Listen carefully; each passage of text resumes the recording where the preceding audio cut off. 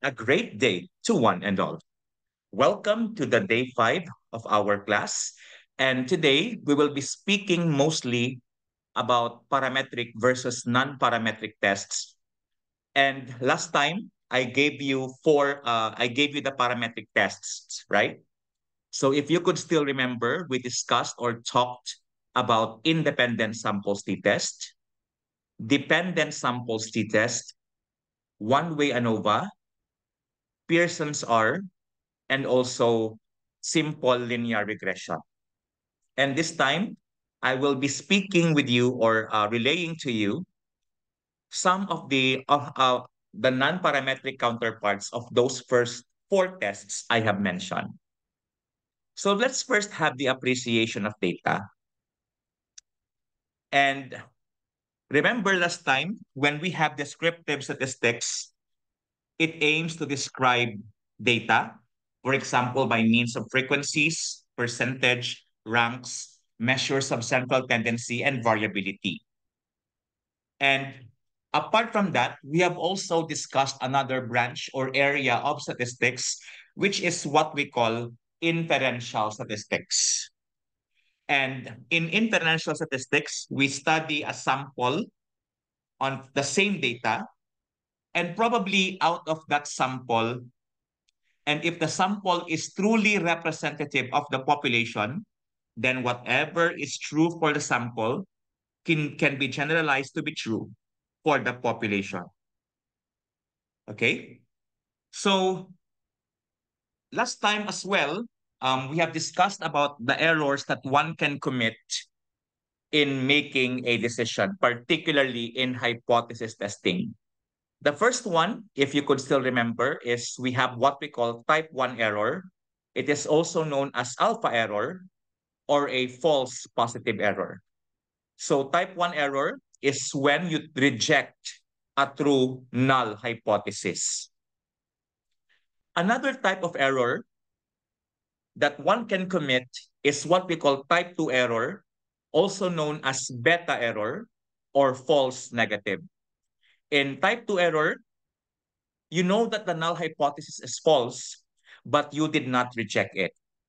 So again, these are the two types of errors that you could commit.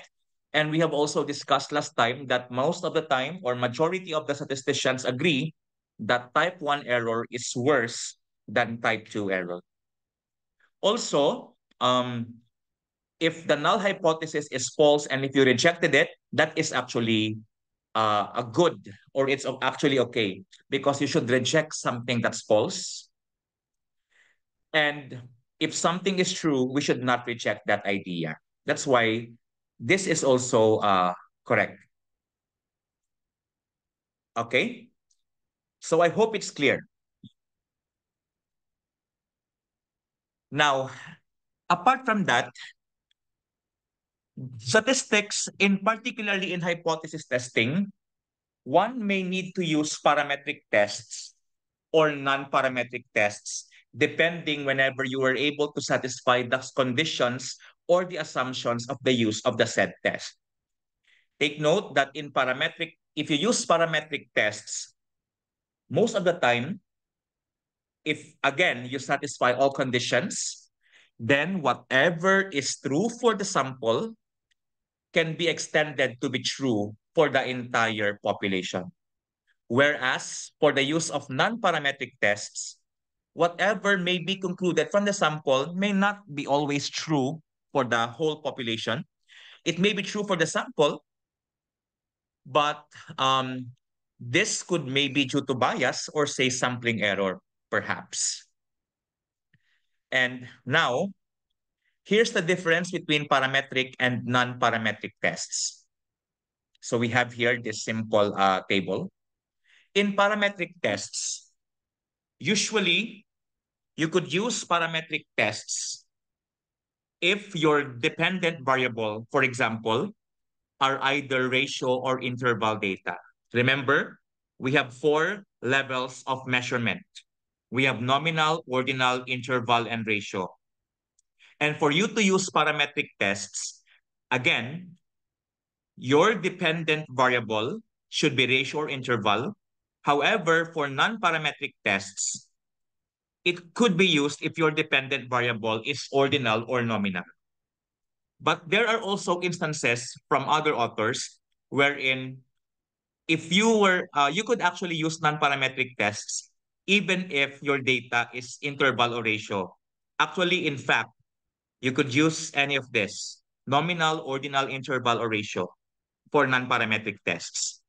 Because later on, no, if you are not able to satisfy the conditions of parametric tests, probably you need to use non-parametric tests. That's why there are instances wherein even though your dependent variable is ratio or interval, still some statisticians use non-parametric tests. And for parametric tests, it's assumed that you have a normal distribution. But for non-parametric tests, any type of distribution is okay. And usually for parametric tests, the mean is the usual central measure. That's why the mean is usually solved or determined. If you are going to use mean, then probably, and if the mean is really the best measure of central tendency, then you might consider using parametric tools. However, for non-parametric tests, the median is the usual central measure. For parametric tests, usually the information about the population is completely known. So you know your parameters. For example, you have an estimate of the population mean and the population standard deviation. Whereas for non-parametric tests, no information is available about the data. However, the use of parametric tests is more stringent. It's more strict. That is why before using parametric tests, it is very important that you check the assumptions of each test. If they satisfy the use of parametric tools, then parametric tests can be used. However, for non-parametric tests, it is an assumption-free test. Now, so here remember last time we talked about paired t-test. Paired t-test is the other term for dependent t-test. We have unpaired t-test. Unpaired t-test is the other term for independent samples t-test. Pearson correlation, your Pearson R, and your one-way analysis of variance. And if you could see at the column there at the right, we have their corresponding non-parametric equivalent. Meaning to say, for example, you wish to use paired samples t-test or dependent samples t-test. But if you were not able to satisfy some conditions for perhaps of dependent samples t-test, then you can use its non-parametric counterpart, which is what we call Wilcoxon rank sum test. Dalawa po yan. We have rank sum and we have assigned rank, no? So anyway, both of them yield similar results. For independent samples t-test or unpaired t-test, its non-parametric counterpart is Mann-Whitney U test. For Pearson correlation or Pearson R, you can use Spearman correlation or RAW. And for one-way analysis of variance, you can use what we call Kruskal-Wallis test. Do we have any questions so far or clarifications?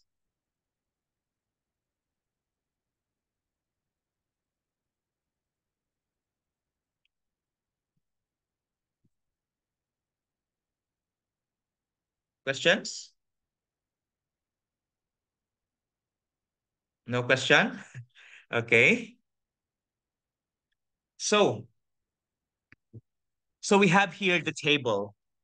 Table 1, corresponding table for parametric tests and their non-parametric equivalents. So again, for the level of measurement of your dependent variable, for parametric, it should be interval or ratio. Whereas for non-parametric, it could either be categorical or nominal. meaning, or it could also be rank or ordinal. Of course, it's either nominal or ordinal. For parametric, we could also have z-test or t-test. For non-parametric, you could have their chi-square test as their counterpart. Independent samples t-test, you could use Mann-Whitney U. For paired sample, we have Wilcoxon Signed-Rank.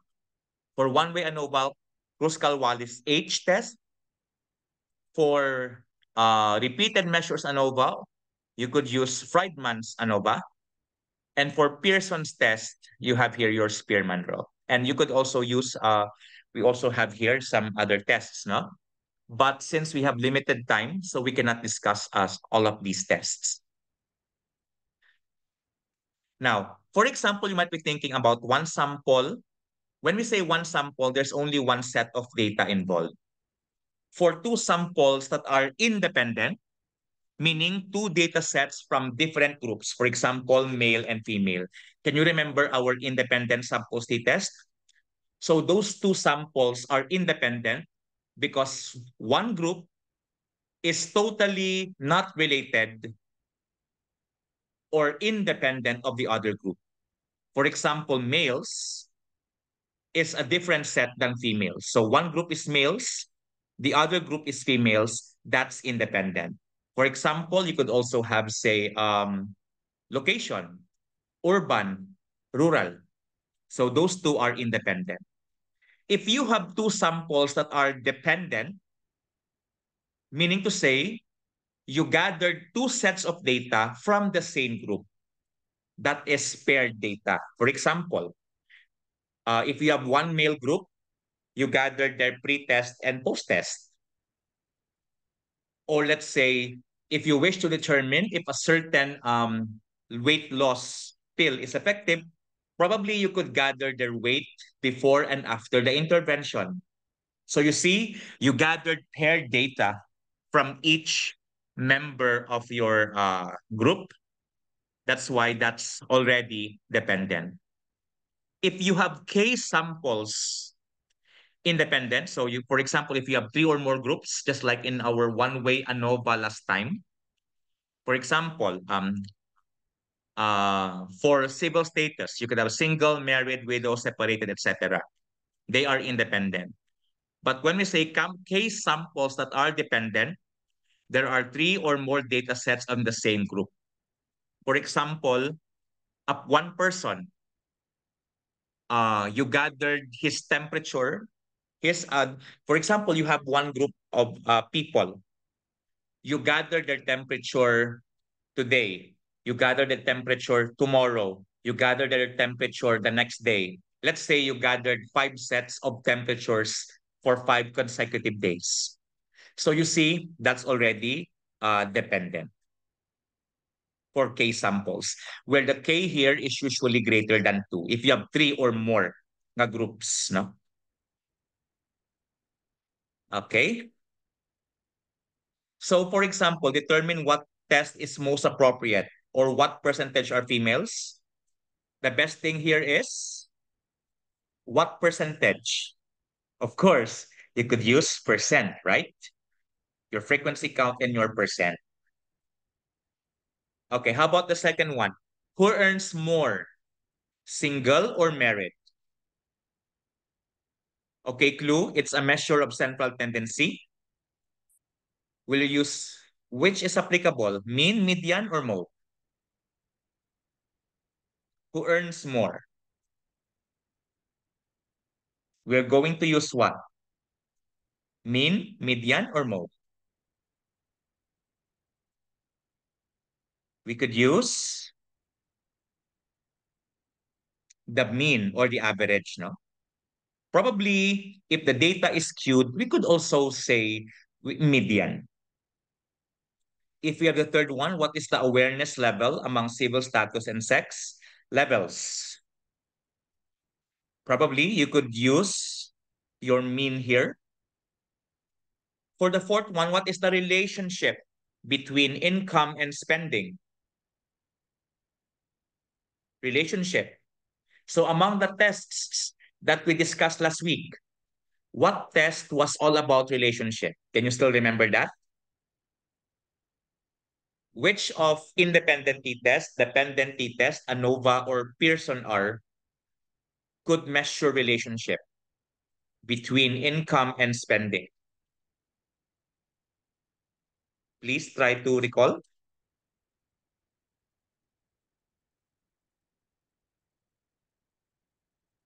Independent? Okay, that's dependent. Okay, sabi ni Ma'am, okay. So you said Ma'am Melissa and Ma'am Piliado, Pearson R, and I agree with that, no? So again, Pearson R, if you are able to satisfy the conditions, but if not, you could use its non-parametric counterpart, which is Spearman correlation. Determine the regression model that will predict spending by the knowledge of the number of companions at home. Or which is which of what we discussed last time? Independent, dependent, t-test, Pearson R, linear regression, ANOVA. What do you think?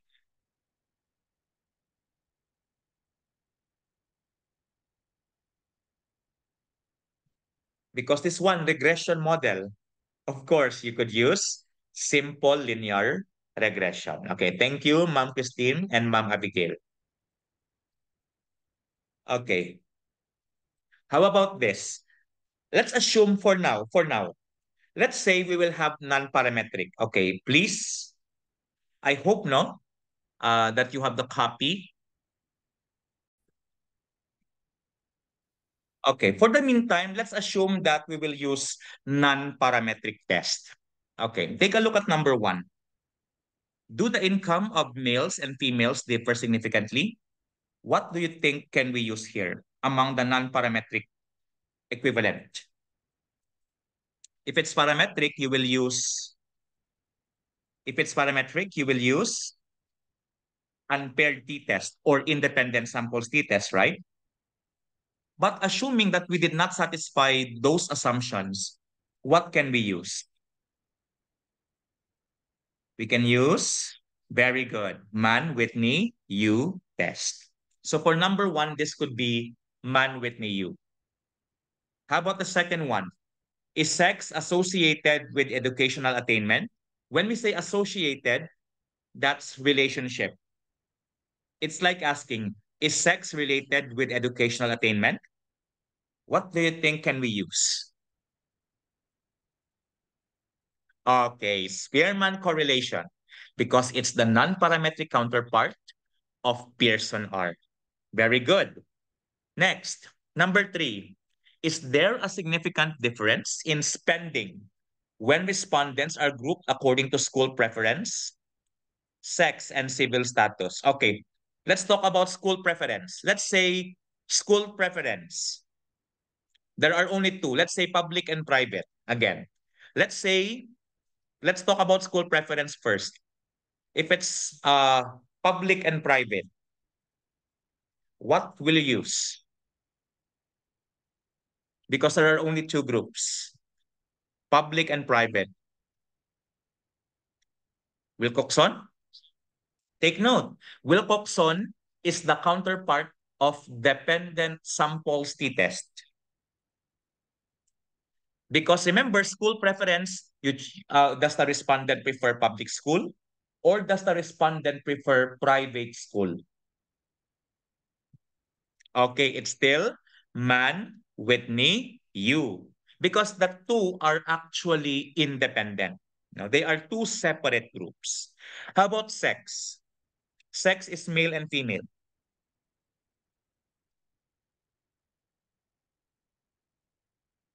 If it is sex, what do you think? It's still, do you think this is dependent or independent ang sex?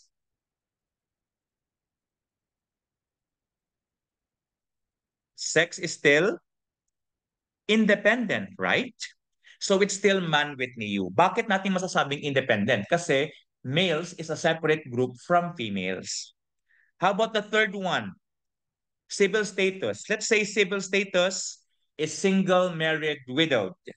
Again, for civil status, let's say single, married, widowed.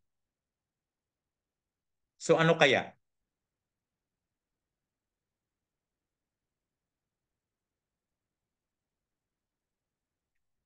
Okay. So what non-parametric test do you think? Because there are three groups. One group is civil. One group is single.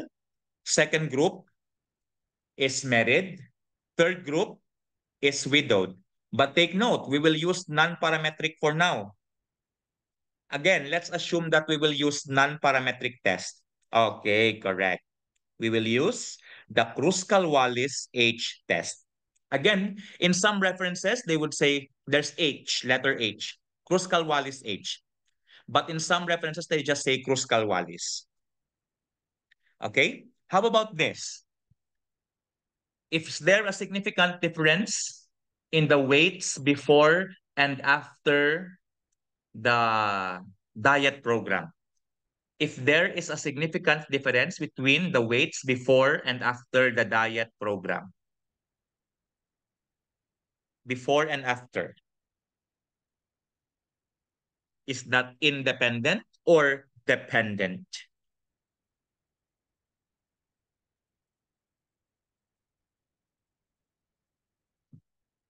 But again, I would like you to answer the non-parametric counterpart.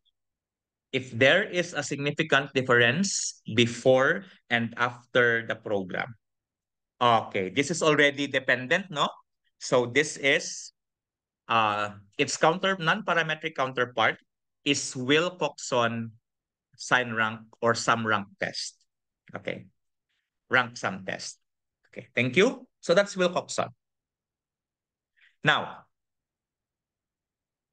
so that's the first PowerPoint. So this time, what we are going to do next is I will acquaint you of the other tests. So let's have the first one. Wilcoxon Signed-Rank test. Take note, there are two types of Wilcoxon. There is what we call signed-rank, and there is also what we call sum rank. But nevertheless, they give you similar results. For the meantime, I will have Wilcoxon Signed-Rank test. So when do you use Wilcoxon Signed-Rank test? It is the non-parametric statistical hypothesis test when comparing two related samples, matched samples, or repeated measurements on a single sample to assess whether their population mean ranks differ or not. All right. Now, okay. And this is the non-parametric counterpart of dependent or paired samples t-test. When the population cannot be assumed to be normally distributed. Just like what I said earlier, usually to use paired samples t-test like other parametric tests, it should be normally distributed. But if your data is not normal, then you can use Wilcoxon Signed-Rank test. And here are the assumptions. The first one is data are paired and come from the same population. So take note, same population. So in this case, there is only one set of population, and you actually took two sets of data from them.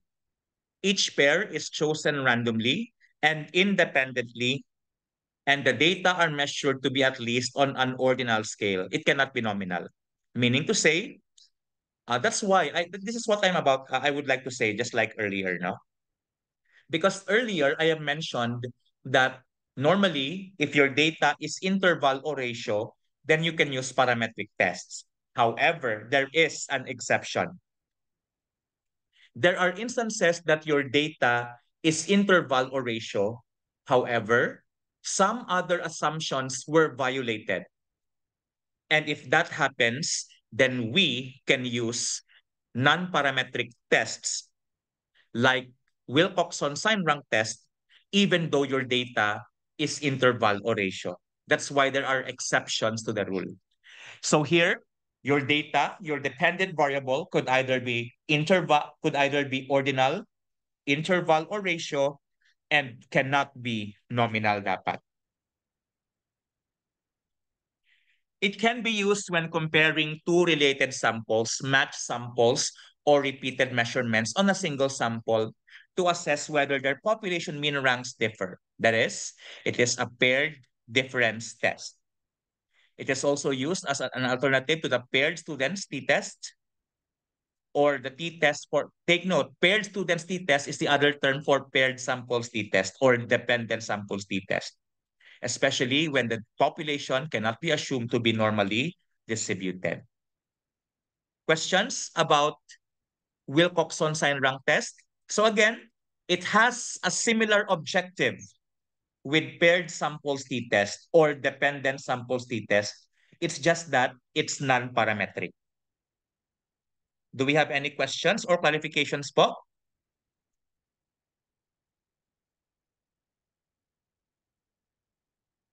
Before I proceed with the next step or next test?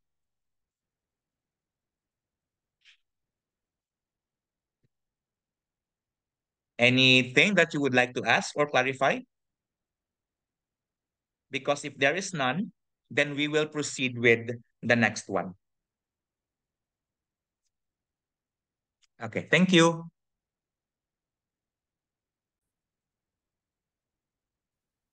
All right, let's proceed with the next one, which is the Mann-Whitney U test. So the Mann-Whitney U test is used to compare differences between two independent groups when the dependent variable is either ordinal or continuous, but not normally distributed. So again, it doesn't resemble the normal curve or the normal distribution. So you can use this if your dependent variable either ordinal, interval, or ratio, but again, not nominal. It's often considered the non-parametric alternative to the independent samples t-test. Just like if you have two groups, you would like to compare the performance of males and females. Let's say what let's say who performs better in terms of academics. Is it the people living in the rural regions or is it those who are living in the urban regions? Who has higher test scores? Filipinos or non-Filipinos? You see, there are still two groups. And if ever your data is not normally distributed or you are not able to satisfy all the conditions on the use of parametric tools, then Mann-Whitney U test is better, a good alternative to independent samples t-test. Okay. For example, to understand whether attitudes towards pay discrimination, where attitudes are measured on an ordinal scale, differ based on gender. Like, in this case, attitude towards pay discrimination could be your dependent variable, whereas sex or gender, either male or female, are your two independent groups. The conclusions can range from simply stating whether the two populations differ through determining if there are differences in medians between groups. And again, take note, for non-parametric tests, we now use the median rather than the mean.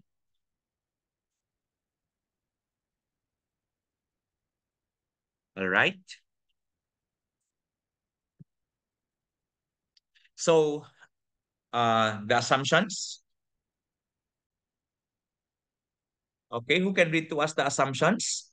Can I ask you, Ma'am Amy Rose Telyain? Assumptions number 1, the dependent variable should be measured at the ordinal or continuous level. The independent variable should consist of two categorical independent groups. Okay, thank you. As what I mentioned earlier, your dependent variable could either be ordinal, interval, or ratio, but not nominal. Your independent variable should consist of two categorical independent groups. Take note, two categories only, like sex, male, female. If you have three or more, for example, civil status, single, married, widowed, then probably you might consider other tests aside from Mann-Whitney U tests. And of course, the two groups should be independent. Okay, next. Please read the next assumption. Uh, can I have you to read for us, Ma'am Florence? Okay, sir. The two variables are not normally distributed. However, you have to determine whether the two distributions have the same shape, sir. Okay, thank you. So take note.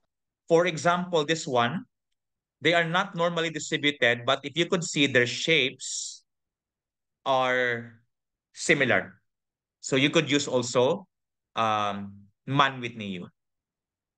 Okay, please read to us this example. Can I have you, um, Ma'am Abigail, please?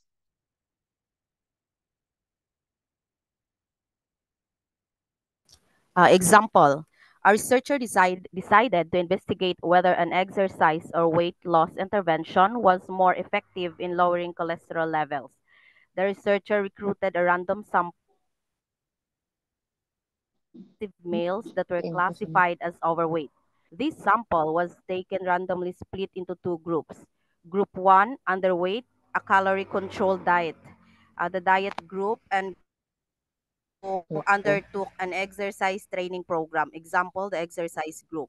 In order to determine which treatment program was more effective, the cholesterol concentration compared between the two groups at the end of the treatment program.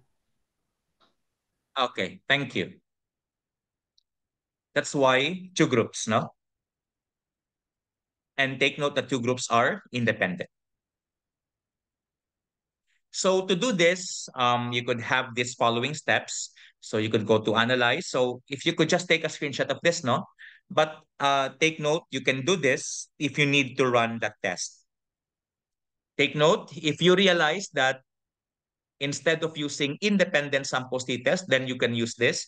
Then you could follow these steps for you to do such tests.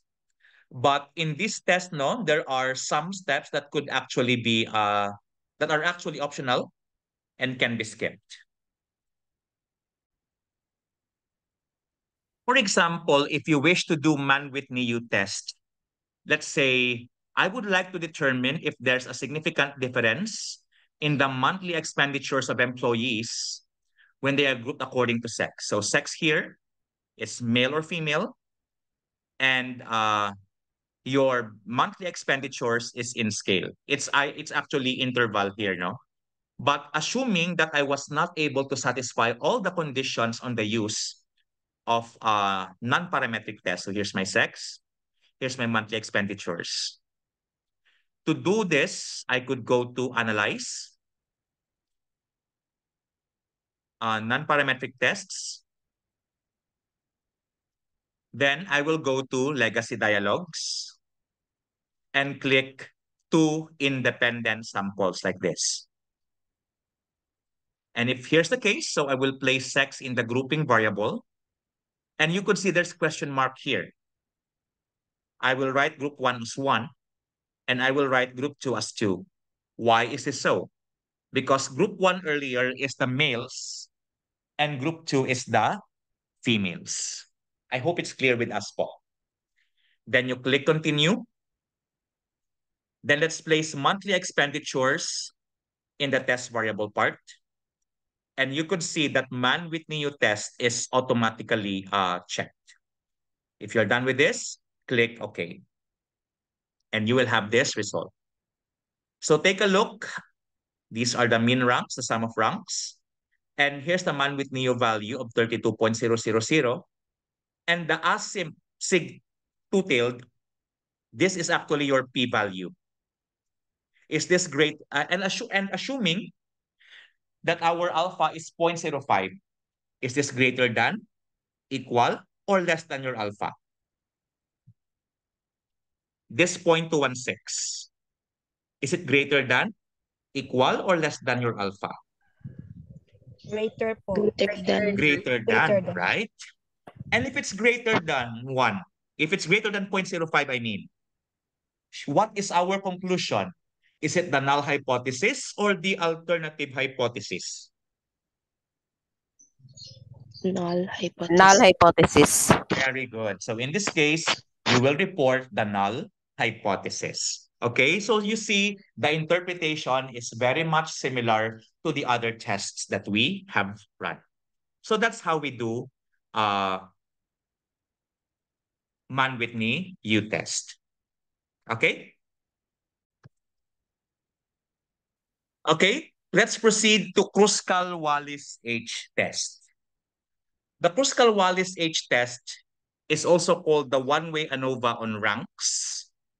Is a rank-based non-parametric test that can be used to determine if there are statistically significant differences between two or more groups of an independent variable on a continuous or ordinal dependent variable. Normally, we use this for 3 or more groups because for 2 groups, for the non-parametric tests, no, if there are 2 groups, we can use Mann-Whitney U. And if we have 3 or more, we can use the Kruskal-Wallis H test. But of course, honestly, you can use Kruskal-Wallis H test even for 2 groups. And it's an extension of the Mann-Whitney U to 3 or more groups. It is considered as the non-parametric equivalent or alternative to the one-way ANOVA and an extension of the Mann-Whitney U test to allow the comparison of more than 2 independent groups. So for example, just like if you have if you have civil status, single, married, widowed, this one has 3 categories, then we can use Kruskal-Wallis H test. Okay, please read also, no? Can you please read this for us? Can I have you, Ma'am Nella Joy Asong? Okay, good morning, sir. Morning. Batian ako, sir. Yes, ma'am.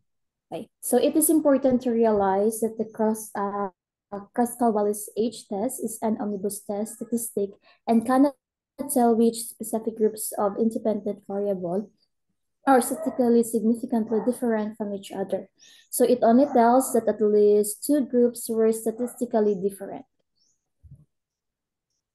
Okay, thank you. So as an omnibus test, if there is no significant difference, then all pairs of groups or categories have no significant difference in terms of the dependent variable. However, if there is a significant difference, meaning to say, it's possible that at least one pair of groups or at least one pair of medians, for example, are statistically different from one another. So here are the different assumptions of the use of your Kruskal-Wallis. Please read this for us, Ma'am Melissa Polonan. Good morning, sir. The first assumption is the dependent variables should be measured at our ordinal or continuous level, example, interval or ratio. Number 2, the independent variable should consist of 2 or more categorical independent groups. Number 3, there should have independence of observations, which means that there is no relationship between the observations in each group or between the groups themselves. Okay, thank you. So you see, these are also the assumptions of Mann-Whitney U test. Similar assumptions. It's just that you have 3 or more groups. Okay? Question so far?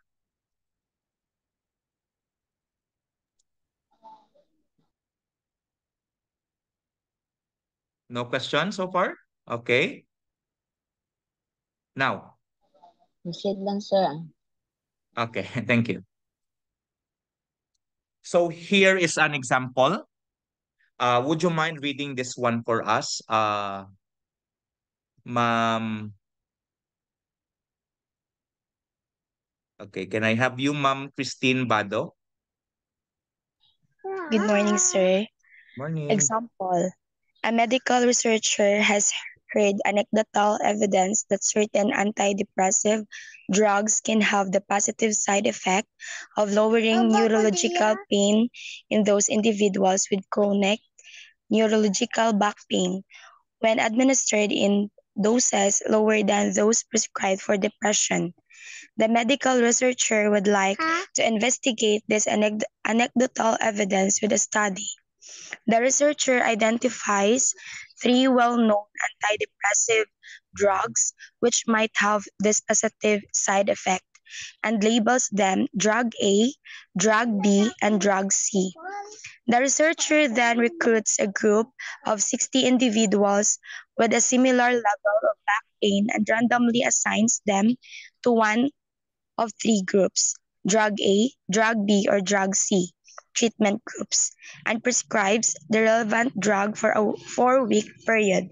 At the end of the 4-week period, the researcher asked the participants to rate their back pain on a scale of 1 to 10, with 10 indicating the greatest level of pain. The researcher wants to compare the levels of pain experienced by the different groups at the end of the drug treatment period. Okay, thank you. So you see, there are three groups, no? So you have drug A, those who administer drug A, drug B, and drug C. So three different groups, three independent groups, and you would like to determine if there's a difference in the dependent variable, no? So how to do this in SPSS? So let's have this data set. It's there in the PowerPoint, but I can show you, how it's being done. So if you could see from here, I would like to compare if there's a significant difference in the monthly expenditures when they are of employees when they are grouped according to civil status. So if you could see here in the variable view component, for civil status, for the values, 1 represents single, 2 represents married people, 3 represents widowed people, as shown here in the data view. And these are their monthly expenditures, all right? So to do one-way, Kruskal-Wallis H test in SPSS, first, let's go to Analyze. After Analyze, you go to Non-Parametric Tests, and after which you go to Legacy Dialogues and choose K independent samples.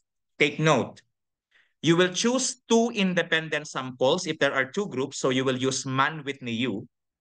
But if you have 3 or more groups, choose K independent samples. The K here is usually 3 or more groups, okay? So choose K independent samples.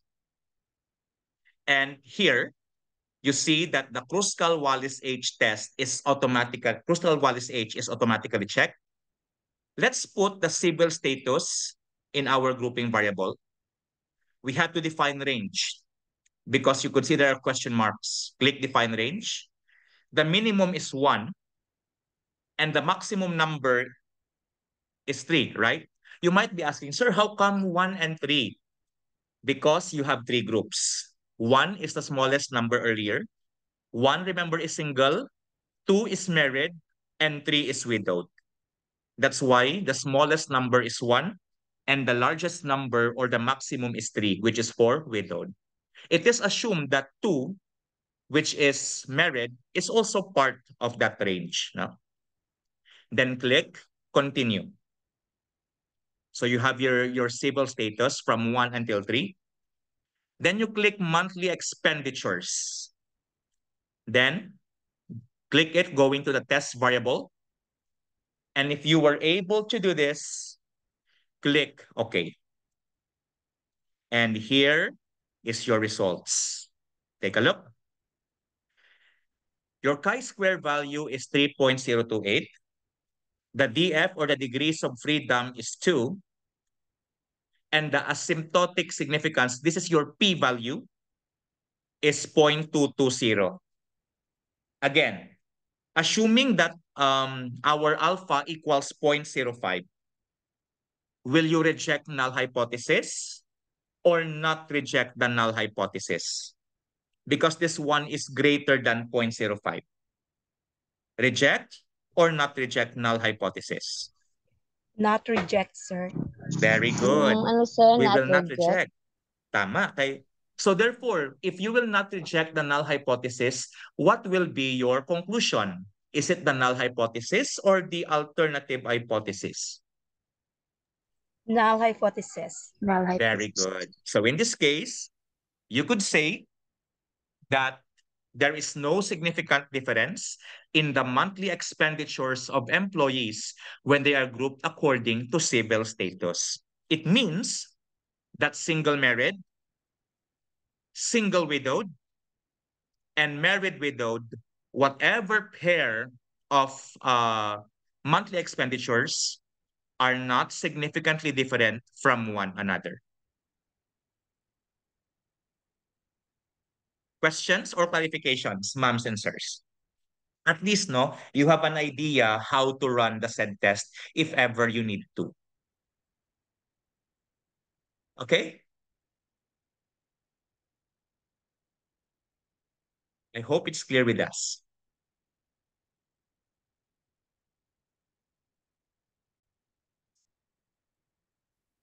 All right, let's proceed to another one. And we call this Spearman's rank order correlation, or simply Spearman law.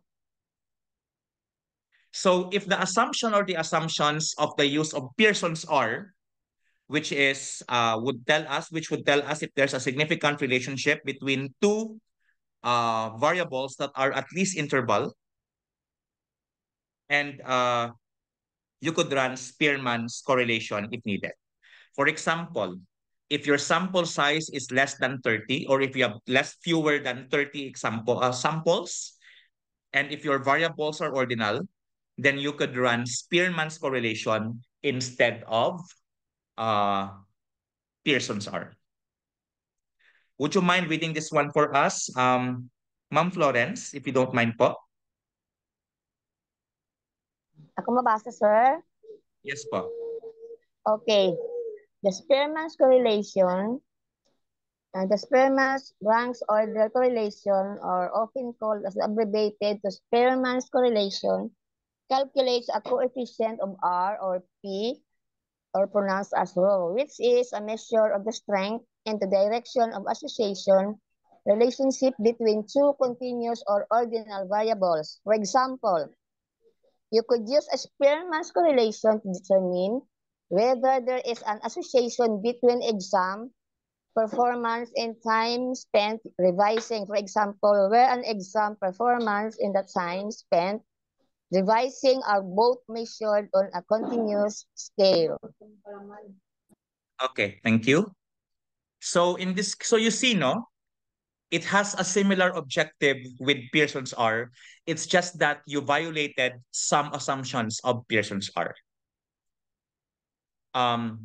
May I ask you to continue reading for us, Ma'am Pilyado?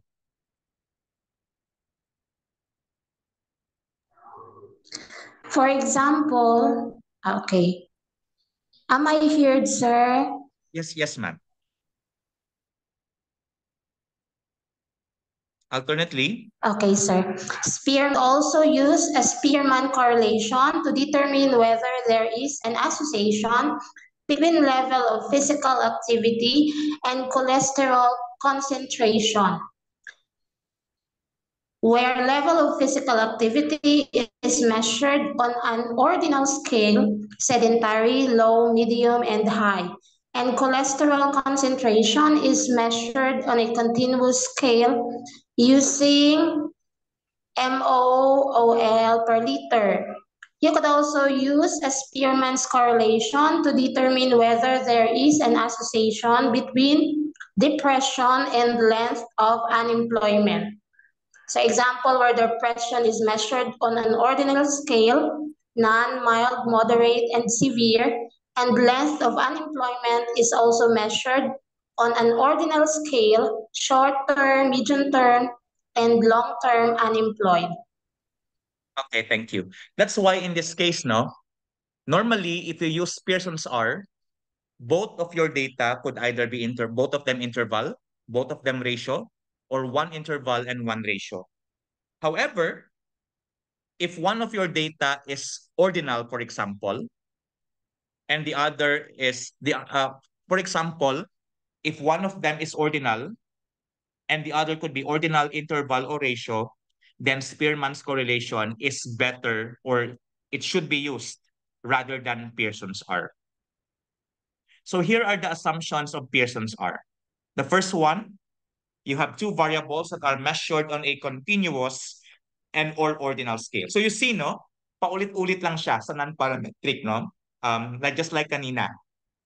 That's why in this case, it's important that your data is either ordinal, interval, or ratio. Okay? The second one, your two variables represent paired observations. So just like when we say paired observations, from a certain person, for example, you will gather two data or one pair of data. For example, the first the first datum you took from a person is his height. The second datum is his weight. You would like to determine if there's a relationship between height and weight. Ideally, it's good to use Pearson's R. But since assuming that you were not able to satisfy the conditions on the use of Pearson's R, then you can resort to Spearman's correlation. Okay? Okay, there needs to be a monotonic relationship between two variables. Just like this. When we say monotonic, it's increasing all throughout, decreasing all throughout, but not both. For example, in this data set, it seems like the data is suggesting decreasing trend. Here, it's an increasing trend. But here, this is non-monotonic because there are some portions that it's suggesting increase, but in here, it's already suggesting falling action or decrease, no? All right. That's why dapat monotonic. So here are some study designs that you can use. So if there's a relationship between two variables, paired observations, I have mentioned about it. Relationship between one or more changes in measures. For example, okay, please read the example for study design number 2. Can I have you, ma'am? Can I have you, Ma'am Besidilias Ledime?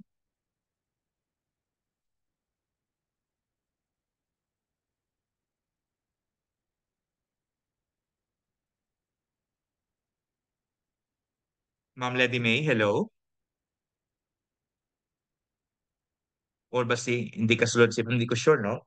Can I have you instead? Yes, sir. Yes, go ahead, ma'am. Yes, sir.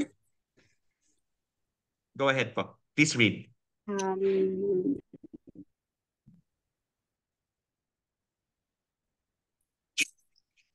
Study design number 2. Determine if there is a relationship between one or more changes in measures. A Spearman's correlation, yes. For example, you could have first calculated a difference score, also known as a change score or a gain score, between two time points or two conditions, and then use a Spearman's correlations to determine whether there was a relationship, example, an association or relationship between this difference score and another variable. Okay, thank you. So in interpreting your Spearman's law, you could use this part here. It's similar. The table is similar to that of your Pearson's R, And you could use this part here, no, to interpret. So remember, the correlation coefficient here is 0.729, for example. In this, no? Take note, this is time watching TV, cholesterol level, for example. So in this case, 0.729, this is a strong correlation. Remember the scale we had last week, so you can still use that I believe, no, you can still use that to interpret your correlation coefficient. As the sign of the Spearman correlation coefficient is positive, that you can conclude that there is a positive correlation between the daily time watching TV and the cholesterol concentration. That is, cholesterol concentration increases as time spent watching TV increases. The magnitude of the Spearman correlation coefficient determines the strength of the correlation as well. So the closer it is to 1, as the absolute value becomes closer to 1, the stronger the relationship. The closer it is to 0, the smaller or the weaker the relationship is.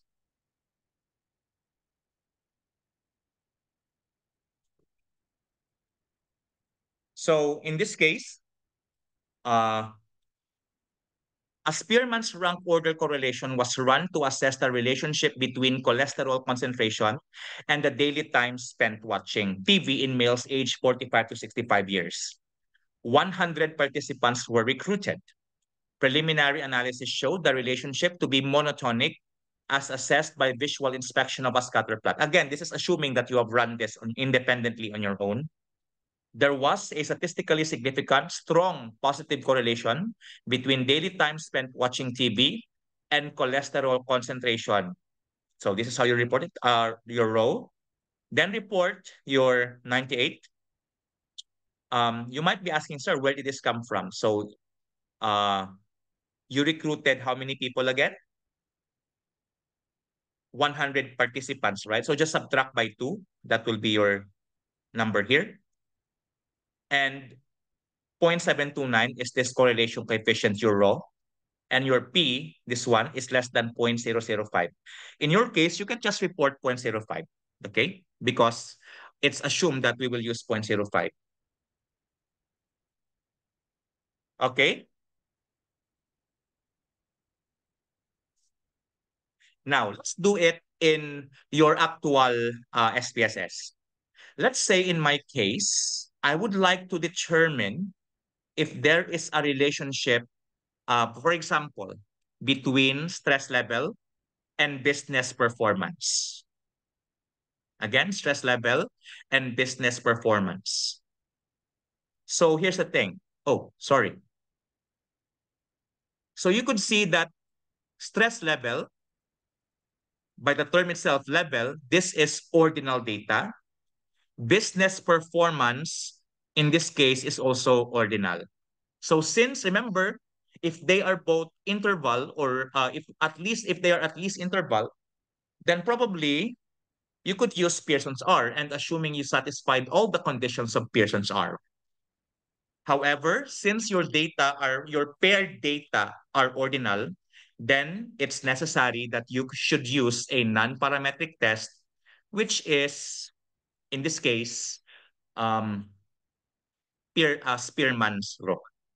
So, meron bang relationship si stress level sa business performance? So take note, in this case pala, I forgot to tell you, the smaller the number, the lower the stress. The higher the number, the higher the stress. For business performance, same. The lower the number, the lower the stress.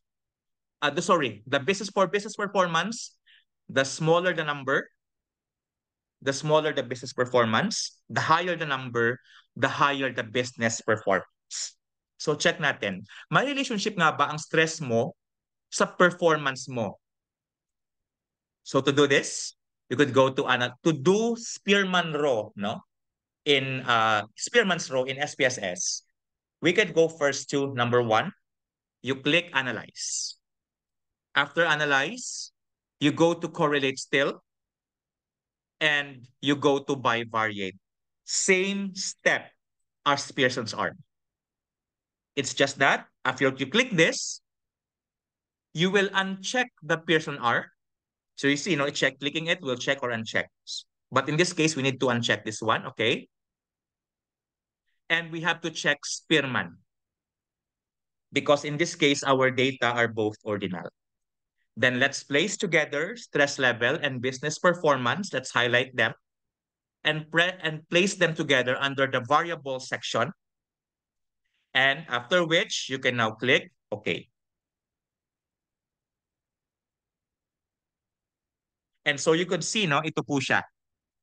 0.098 ang correlation coefficient. I think this is weak, because this is closer to 1. Take a look at the sig2 tail. 0.605. Significant ba ang relationship o hindi significant? Check nyo po.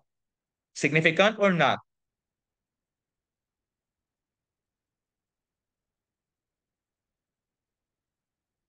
Because this one, assuming our points, our alpha is 0.05. Is this significant or not significant? Okay, we will. What? Should we report HO or report HA? Okay, not significant. And I agree with Ma'am Abigail. Because 0.605, which is the p-value, is greater than 0.05. So in this case, you will report null or alternative, kaya hindi significant. We will report HO. Very good. So thank you. So in this case, we could say that there is no significant relationship between stress level and business performance. Meaning to say, hindi related ang stress level mo sa business performance mo. Okay, thank you class. Thank you mga ma'ams for the response.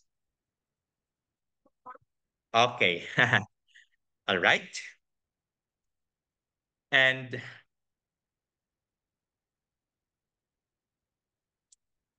so let's go to the last topic, which is your chi-square test for independence.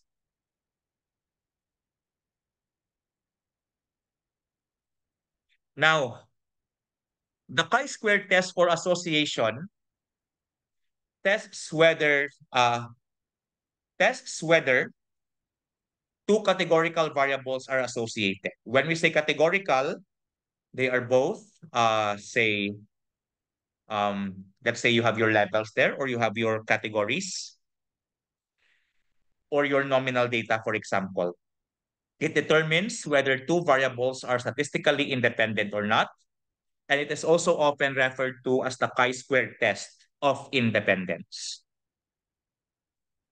For example,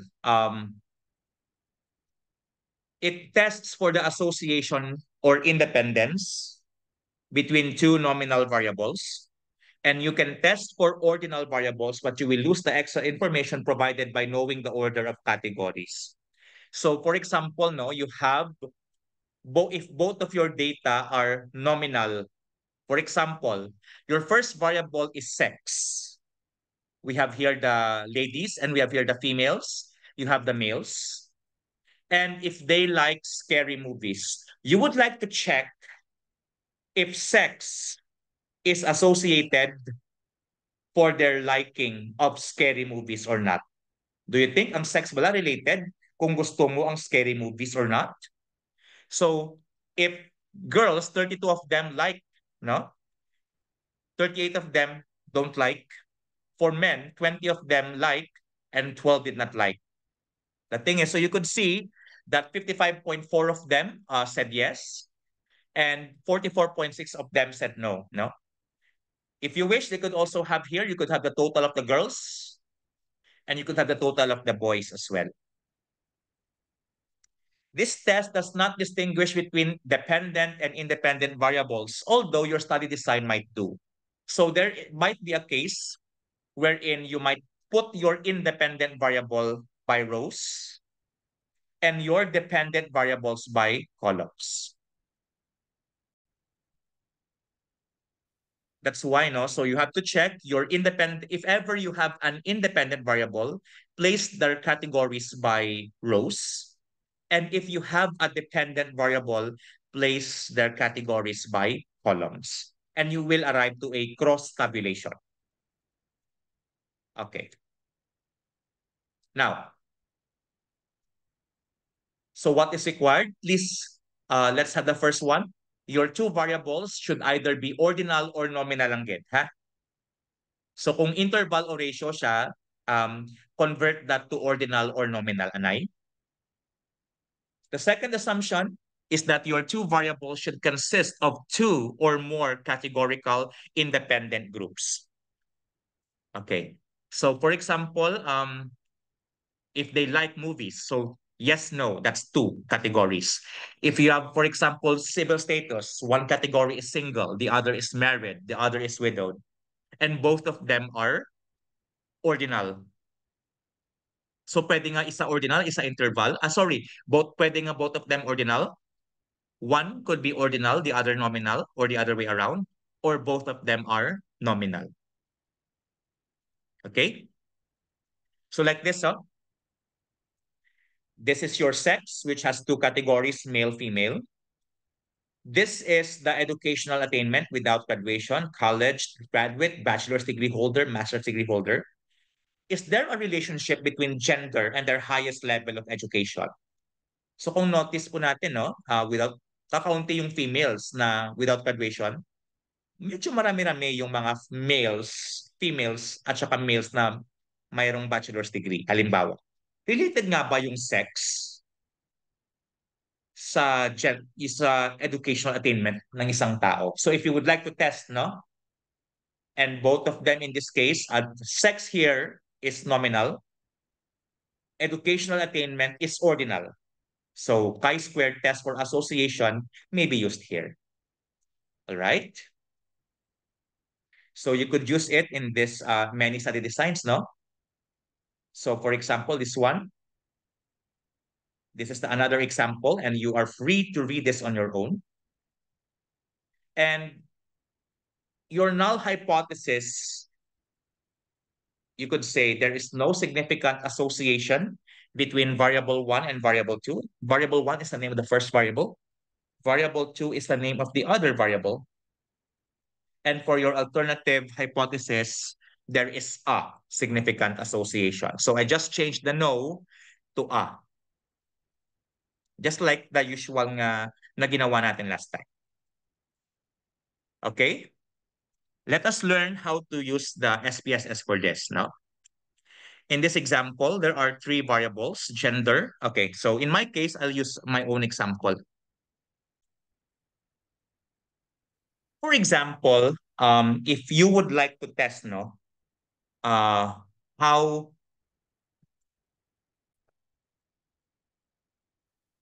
for example, I would like to determine, is there a relationship between age group and teacher's knowledge?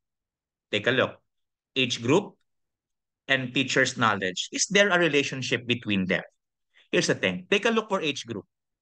So so that you will have an idea about the age group categories, there are two levels. No? The first one is the 25 to 30 years old, and the other one is 31 years old and above. So you see, this one now, age group, is ordinal data.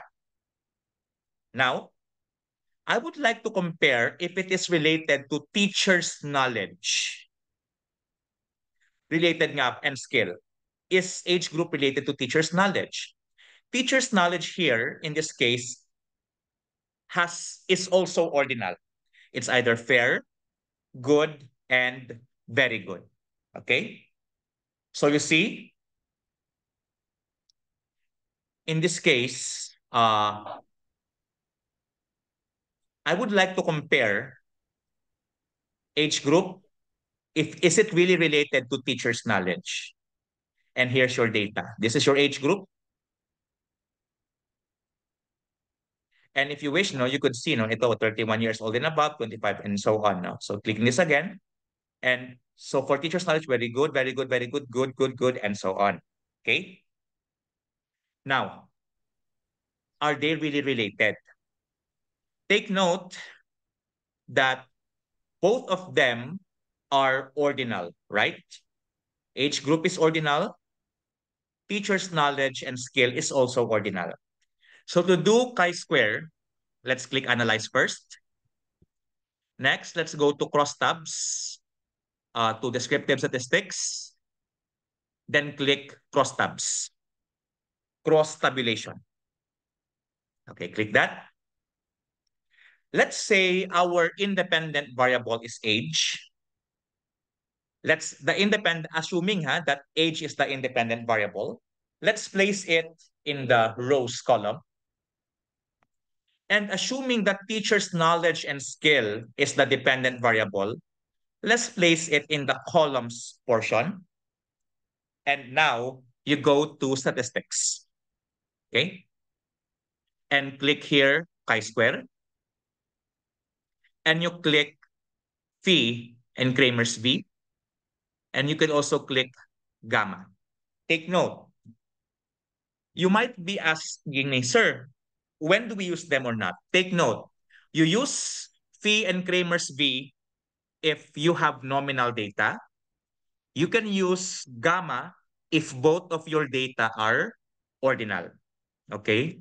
So in this case, since both of my data, age group and teacher's knowledge they are both ordinal, so I will just choose gamma. Take note if both ordinal, gamma ang piliin natin. Then click continue. For the cells, you click the cells, you click observe, and you could click, if you wish to understand more of some of the descriptives about your data, you could click the row or column, the percentages, and click continue. And if that's the case, you can now click OK. And here is your table. So you could see, ito po yung age group niya na 25 to 30 years old, na merong fair, good, at very good na teacher's knowledge and skill. So you could see that meron siyang percentage within age group.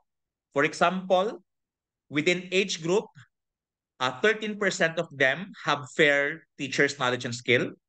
24.3% of them have good knowledge and skill, whereas 62.6% of them have very good teacher's knowledge and skill.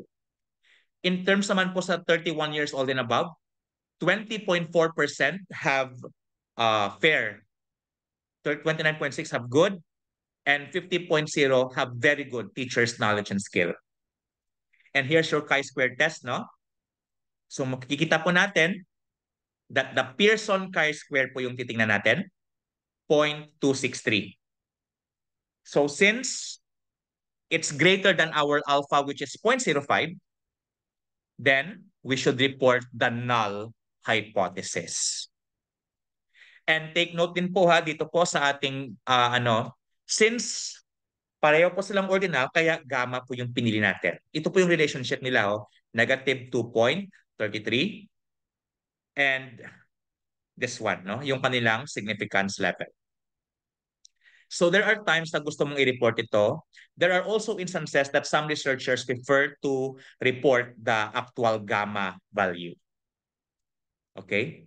So in my case, like in some schools, they prefer the gamma instead of this. But nevertheless, they are both not significant po.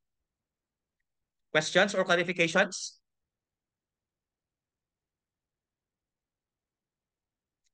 Basta both ordinal, gamma ang pilion. Now, suppose pareho silang nominal. You would like to compare nominal and nominal, So for example, we have sex and we have school position. Sa sex, 1 is male, 2 is female. Whereas for position, or let's say ito na lang pala. Let's say school type. Let's say sa school type, nominal din siya. You are teaching sa private school, ang 1. You are teaching sa public school yung 2. Okay? Now, you notice pareho silang nominal. May relationship nga ba ang sex sa kung saan ka nagtuturo? Kung sa public o private? So to do this, we can use again chi-square. So to do this, click Analyze. Then go to Descriptive Statistics. So similar steps, click crosstabs pa rin. And tanggalin po natin ito, ibalik po natin. This time, ilagay natin si sex, assuming that sex is the independent, kunwari, let's say sa rows. And then yung school type kung saan ka nagtuturo will be placed in the columns portion. Now, for the statistics, now, di ba pareho silang nominal? So, take note. So, therefore, gamma here is not applicable because gamma will be used if both data are ordinal. So, in this case, we will choose phi and Kramer's V. Again po ha, we will choose phi and Kramer's V if both our data are nominal. So, click Continue. And for the cells, ganun pa rin po. Okay. Then click Continue. So now you might be asking, Sir, may nakita akong nominal dito na phi. Nominal by nominal. Pwede siyang phi. Pwede rin siyang Kramer's V. Notice nyo po, parehas po sila ng itsura. It's just that yung phi ay merong negative, yung Kramer's V merong positive. Take note po ha, that both phi and Kramer's V will have the same absolute value po. However, take note po ha, non-directional po sila dapat. Yung nire-report po natin sa phi at Kramer's V ay dapat positive lang po. And you could see, no, 0.497. And you might be asking, Sir, ito yung nire-report ko. Should I report the phi or should I report the Kramer's V? And the answer is, ito po yung basihan. You will report the phi. Take note, phi and Kramer's V are both measures of association. However, phi is suitable when you have a dichotomous variables, 2 by 2, cross tabulation. And samantalang, if it is not 2 by 2, halimbawa yung isa 2 by 3, Kramer's V po yung gagamitin natin. So dito po sa ating example, balik po tayo. We will use phi. Bakit? Kasi ang sex, 2, dalawa po. Sa school type, 2 din, dalawa din. 2 by 2. That's why here, the most appropriate to report is phi. Okay? Now, nagets po natin, bakit 2 by 2? Kasi dalawang kategory sa sex, dalawa rin kategory sa school type.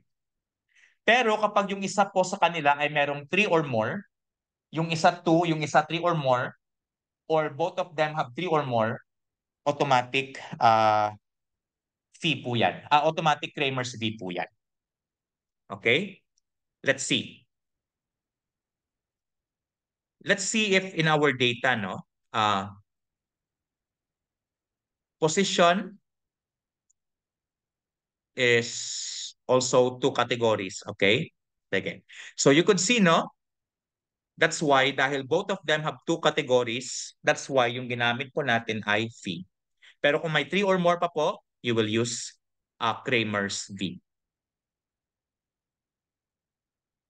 Okay? That's why dito phi po yung ginamit. And this is a way, no, for you to report your findings sa phi. All expected cell frequencies were greater than 5. Kasi it's a requirement po in using this na dapat kada cell merong more than 5. Like this po, let's see the cross tabulation. Notice nyo po, 18, 7, 10, 15. Lahat sila more than 5 yung frequencies. Okay? So you could also report your findings like this. A chi-square test for association was conducted between gender and preference for performing competitive sport. All expected self-frequencies were greater than 5. Emphasize that because that's an assumption of chi-square. There was a statistically significant association between gender and preference for performing competitive sport. So this is the chi-squared value with a p-value. There was a moderately strong association between gender and preference for performing competitive sport. This is your phi na 0.222 at p equals 0.023. And that's why, no? This is your, for example, your research problem is there a significant relationship between sex and preference for competitive sport? You're not, okay, please read for us the rest. Can I have you to read it po? Can I have you, Ma'am Marichu Tiolo?